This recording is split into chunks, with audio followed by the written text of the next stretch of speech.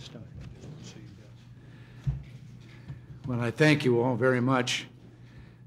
As you know, generally, when I talk to a group like this, I open with a joke or two to put all of us at ease and get things rolling, and I hope you'll forgive me if I skip that today. I've just come from the ward you have here for children who have AIDS, and let me just make a promise to those children and all others who have contracted this disease. I will do all that God gives us the power to do to find a cure for AIDS. We'll not stop, we'll not rest till we've sent AIDS the way of smallpox and polio. Those are words of resolve, and now I'd like to add a few words of hope. One of the amazing stories of modern medicine is the progress that we've already made against AIDS. I know this is old news to you in this room. So many of the breakthroughs were achieved right here in this building. But for our friends in the press, I thought I should put the speed of progress in perspective. Just think that the day I was sworn in as president, we didn't even know that AIDS existed. It wasn't until 5 months later that the disease was discovered. But only 3 years after that, in a laboratory on this campus, Dr. Robert Gallo isolated the AIDS virus. This was, of course, at about the same time, as is often the case. Similar work was being done by Dr. Luc Montagnier at the Pasteur Institute in Paris.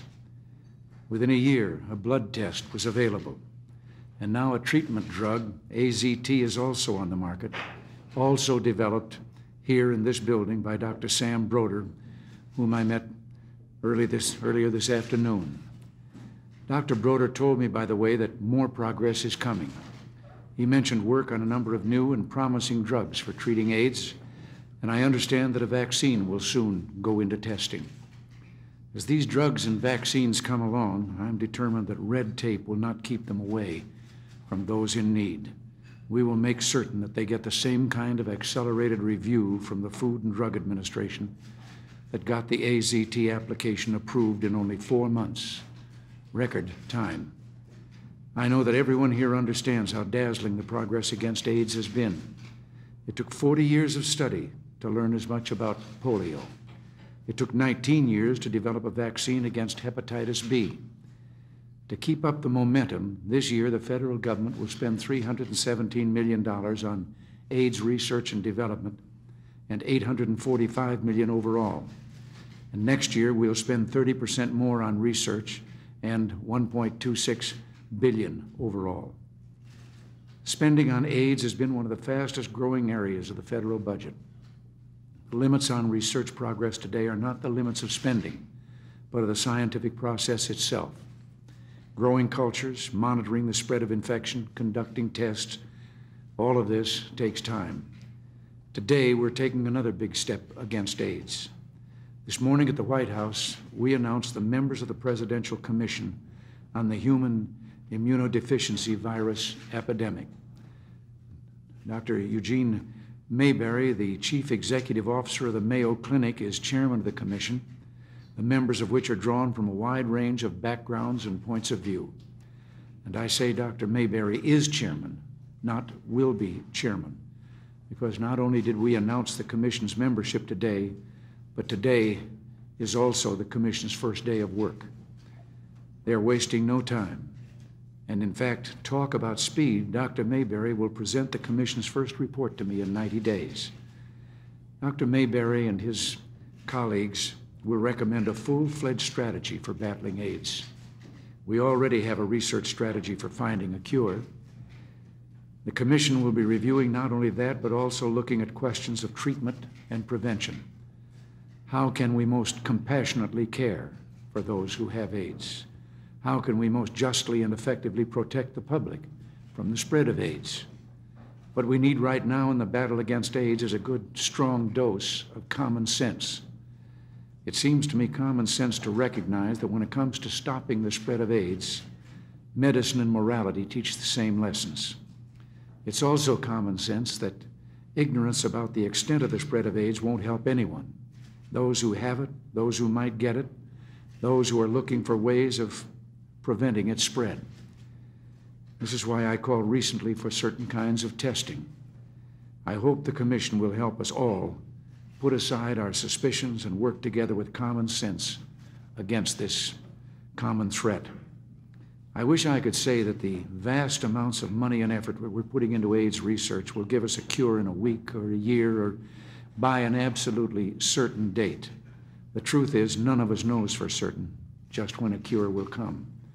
It might not be until the late 1990s, might not be until later. That's why prevention and treatment are so important now. But in the spirit of hope, let's not forget a cure might possibly arrive much sooner. A few weeks ago, I was reading about another field of astonishingly rapid scientific progress, not in medicine, but in physics. Despite all the advances of the last year in what has become known as the phenomenon of superconductivity, one problem was said to be years from solving, that of finding material that could handle what I, as a layman, would call large amounts of electricity. Well, the next week, another report appeared announcing that the problem had been solved. What some said would be years in coming happened just 1 week later. I don't know if the day will come when such progress will be in the cards for AIDS research, but that's my hope. And after the visit to the ward today, and after the death by AIDS of friends and former associates, this is my prayer. One way or another, whether by breakthrough or steady progress, we will beat this disease. Now, let me turn the meeting over to Secretary Bowen. Thank you very much, Mr. President. We're grateful for your repeated commitment to victory in the struggle against AIDS and for your pledge of continued support. We welcome the members of the Commission to the arena, and we look forward to their advice, to their counsel, and to their assistance. I'm sure their work will advance the day of final success. This development is really only the latest example of this administration's dedication to research and to progress on many health and medical fronts. Last year, NIH alone spent nearly $5 billion on more than 300,000 research grants and procurements. And shining as it is, NIH is only one component of the Department of Health and Human Services, whose mission is the improved health and the well-being of all the American people. We're presiding over dramatic decreases in infant mortality and in premature deaths from infectious diseases, coronary diseases, and stroke. We're making inroads against cancer and Alzheimer's disease and other human afflictions. With regard to AIDS, the whole department has been in the forefront of the struggle against every aspect of the disease. We're engaged in ongoing research into the psychology, the risk factors, methods of transmission, the care and treatment of the disease, and the development and testing of new drugs. NIH has been responsible for much of our success. To tell you more about what this institution is doing is its esteemed director, and I'm very pleased to present to you Dr. James B. Weingarten. Dr. Weingarten. Thank you, Mr. Secretary. And on behalf of the National Institutes of Health, I would like to extend our warmest welcome to you, Mr. President, and to let you know how deeply honored we feel at this visit this afternoon. As Dr. Bowen has mentioned, the NIH is the major arm of the federal government for biomedical research. We are celebrating our centennial year this year. When NIH began 100 years ago as a small laboratory on Staten Island, our efforts were then aimed at important epidemics of that era: cholera, influenza, tuberculosis, yellow fever. Today, in our centennial year, the modern NIH is making a major effort against the most important of modern epidemics, namely AIDS. The current statistics show that as of this date, there have been more than 38,000 cases diagnosed in this country, including over 500 in children, with more than 22,000 deaths, including more than 340 deaths in children. AIDS was first described in the spring of 1981 by scientists in California, supported through NIH grants. The NIH began immediately to address this important problem, and to date, NIH has seen approximately 800 adult AIDS patients in this hospital, and in addition, about 20 children. As the President mentioned, progress against AIDS has come very rapidly in the last few years. And I'd like to cite at least two reasons why it was possible to make such rapid progress. The first of these has been the sustained support to biomedical research by the federal government and by the administration and the Congress. A great deal was learned in the last 10 to 15 years about viruses, about molecular biology, about the immune system. Had AIDS burst upon the scene 10 or 15 years ago, we would not have known how to address the problem.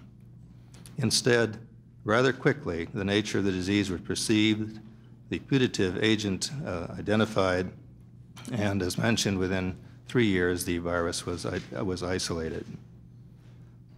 So it was the investment in basic science over time that made that possible. The second major factor was the presence on this campus of experts in a number of fields. And in particular, Dr. Robert Gallo, a world leader in retrovirus research, and Dr. Anthony Fauci, an internationally known expert in clinical and basic immunology. Today, scientists all over the country are involved in AIDS studies and are supported by nearly all of the NIH institutes. The largest support comes through the National Institute of Allergy and Infectious Diseases, but the National Cancer Institute, National Heart Institute, and many others have extensive programs in AIDS research. Following the discovery of the virus, it was a relatively short time until we had a procedure for assuring the safety of the blood supply. And just as quickly, a number of other advances occurred: understandings of the basic characteristics of the disease, understanding of the modes of transmission, identification of high-risk behavior and high-risk groups, complete deciphering of the genetic code of the virus, recognition that the brain, among other tissues, is a primary site of infection. Our current challenges are aimed at three principal areas: understanding more about the virus itself and how it paralyzes the immune system and affects the brain, developing antiviral agents to treat the disease, not just its symptoms, and developing vaccines that can be truly preventative and effective. You've heard about the extraordinary budgetary assignments to this disease. In the current year, the NIH is spending $252 million on AIDS research, and the President's request for AIDS research at the NIH alone next year is more than $423 million. Of those sums, more than 80% will be devoted to supportive research conducted by scientists across the country in medical schools, universities, hospitals, and industry laboratories. Truly, there is an organized national effort involving now many of the finest and most highly talented scientists of this country. To give you a little more information about the details of NIH programs, I would like to introduce to you Dr. Anthony Fauci, who is the director of the National Institute of Allergy and Infectious Diseases since 1984. Since 1985, he has also served as coordinator of NIH AIDS research. Dr. Fauci.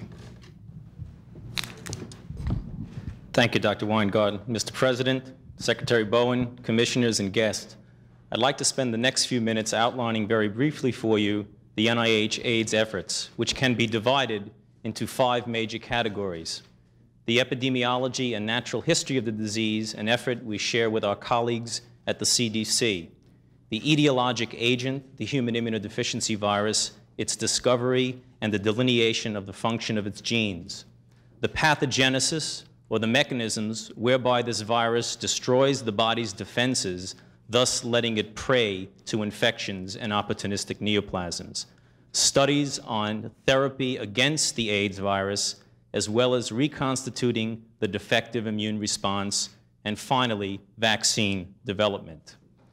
As Dr. Weingarten alluded to, the very foundation of our ability to be able to fight the AIDS epidemic lies in the fact that the entire NIH has a basic science base from which has emanated the research on AIDS.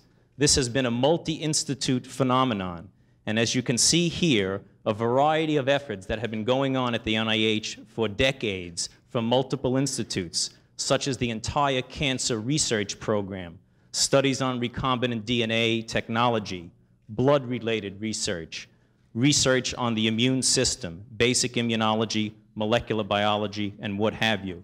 So really, virtually the entire science base of the NIH has contributed to our ability to spring forth rapidly in the study of this devastating disease. For example, again, as Dr. Weingarten alluded to, The causative retrovirus of AIDS is the human immunodeficiency virus.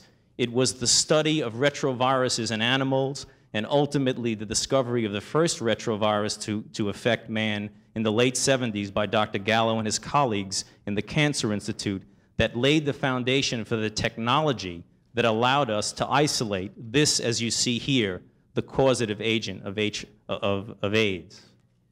In addition to that, the advances over the last 10 years in molecular biology have allowed scientists here at the NIH and in NIH-supported universities throughout the country to be able to, as we call it, map the genome of the AIDS virus. By this we mean being able to point out and isolate each of the genes of the virus. This is of great importance because by recombinant DNA technology, deleting different genes, we're able to pinpoint very clearly the function of the genes. Once the function of the genes is known, you can then make manipulations to interfere with the function of the virus. Two simple examples of that are the gene that codes for an enzyme, reverse transcriptase, responsible for the replication of the virus, is one of the major targets of the antiretroviral therapy that you just heard a little while ago from Dr. Broder, AZT. An understanding of the outer coating of the virus, which is coded for by this envelope gene, allows us to understand the heterogeneity which makes one virus a little bit different from another virus. Even though essentially they're the same, the differences have major implications in vaccine development. With regard to drug development, the steps are simple, although the goal is an ominous goal. I understand that you have some closing comments for us. Well, thank you, Dr. Bowen, Dr. Weingarten, Dr. Fauci, and Dr. Davis there was most helpful in our assembling this commission, and these people here who I have confidence are going to do such a job for us. By the way, I thought you'd all like to know that, near as I can determine, Dr. Bowen is only the 7th physician to serve in the cabinet from George Washington's time to the present. As I was listening to the panel and going on the tour today, I couldn't help remembering something that W.H. Auden said, that the true men of action in our times are not politicians or statesmen, but scientists. Dr. Mayberry and the Commission will be working with you and many others to chart the nation's course against this disease. I believe that when the medical history of our times is written, you and they will go down as among our greatest men and women of action. I thank you all, and God bless you all.